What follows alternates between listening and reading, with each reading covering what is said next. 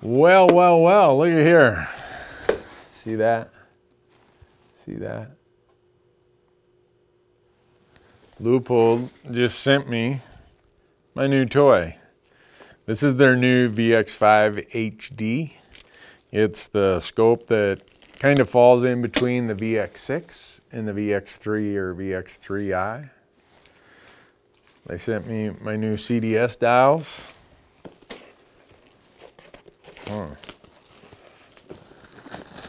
Been waiting for this. Feel like Christmas here. Christmas in June. Looky here. I usually tell them to send me the most simple, easy to use scopes they have, but this one looks to have a lot going on here. You can see it's a 30mm tube. This one, a VX5, means the range of magnification is from 3 to 15. So it's a multiple of 5, or 2 to 10. Now, if this was a VX3i, you would have a magnification of 3x. In other words, a 3 to 9, a 4 to 12. I have some VX6s. A VX6 has the magnification from 2 to 12, 3 to 18, and so on. What you get with this custom dial system is a dial that comes with it. You'll see right now, it just comes with that dial. It doesn't have any load information on it. So I shoot these nozzler partitions right here. Nozzler ammo, 165 grain in this 308. This is bad medicine for everything. So I know in the chrono what speed those are normally at. So I had them etch me a dial, and you'll see it says 308 Win, 165 grain nozzler partition. I'm trying to remember what other information I had put on there. Oh, I know that in the chrono it's 2,800 feet per second, plus or minus. I mean, the tolerances and variances are very, very slim in everything we run through there.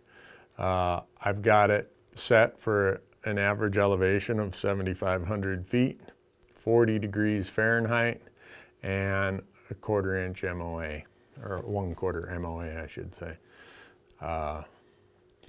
So what I'll do when I go out to the range and I get my 0, so I told them, make this dial a 0 for 100 yards.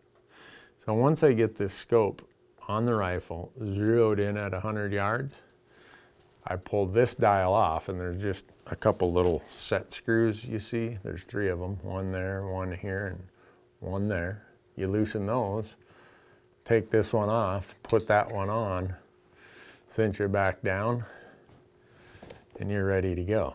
And the reason I use this custom dial system is, it's just for hunting ranges, I have not found anything that is as simple and as effective. Very often I'm handing a rifle to a guest hunter, and maybe you do also. Maybe it's a new hunter, maybe it's a spouse, maybe it's a child.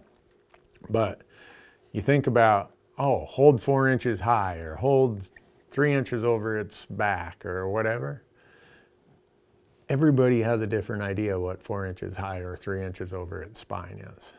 With this, if it's out there at 300 yards, you spin the dial. I don't know if I'm at 3 there. Oh.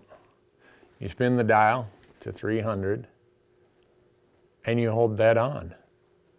You don't have to worry about, oh, hold high for this, hold high for that. So even though Leupold calls it the CDS system, the custom dial system, I call it CDS, stands for click, dial, and shoot. Click my rangefinder, get a range, dial it, shoot. This is the first one they've sent me with the CDS dial that has the ZeroLock 2. Right now you see that this ZeroLock stop is in the out position. I push it in, and this is how you know that you've already went around more than one revolution. See how it recessed and came back in?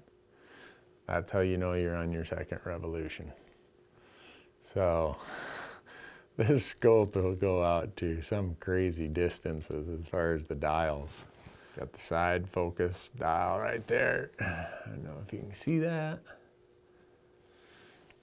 If it's got this gold ring, you know it was made in Beaverton, Oregon. 44 millimeter objective lens.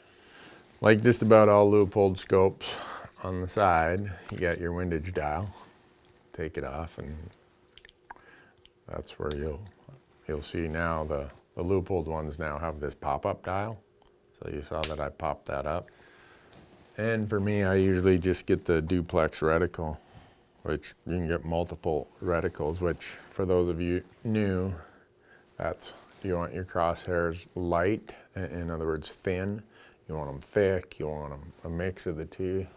I'm just going to say this, you're not going to find this quality of optic at the price ranges that Leupold is in.